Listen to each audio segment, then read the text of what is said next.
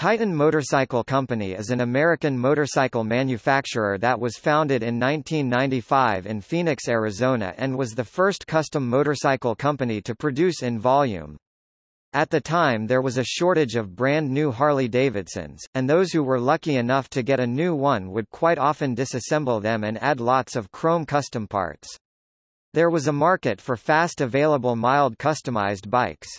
These motorcycles had a registered name and a valid VIN and were easy to finance but at first not easy to insure due to bank uncertainty with the manufacturing processes. This carried over to the BL book listing where it caused incorrect prices on these motorcycles and made it difficult for sellers to get the correct price. The few specialty motorcycles like the Titan Phoenix TRM Custom where only 25 were built, one at a time, each bike built or put together by one person.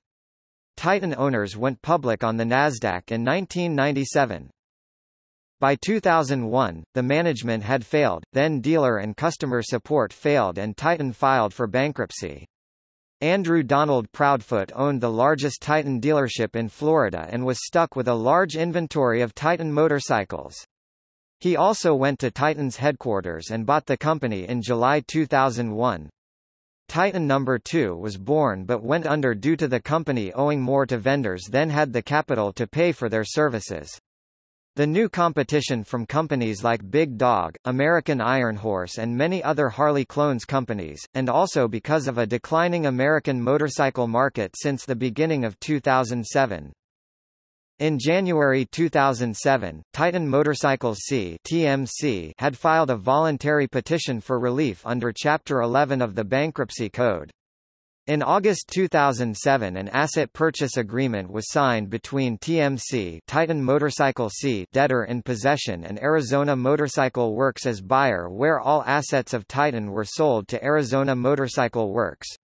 An Arizona bank called FNBA filed an objection to the proposed sale of now bankrupt Titan's assets to Arizona Motorcycle Works claiming it has a first rights lien on Titan's assets and that the sale price undervalues the fair market value of the property.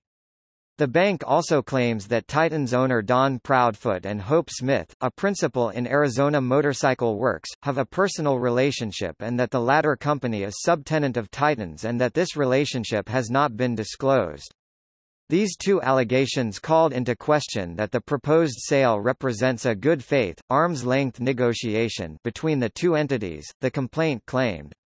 FNBA stated that Proudfoot's company, TMC Acquisitions, owes the bank about $813,000 on a $1.5 million business loan that the company took out in February 2006.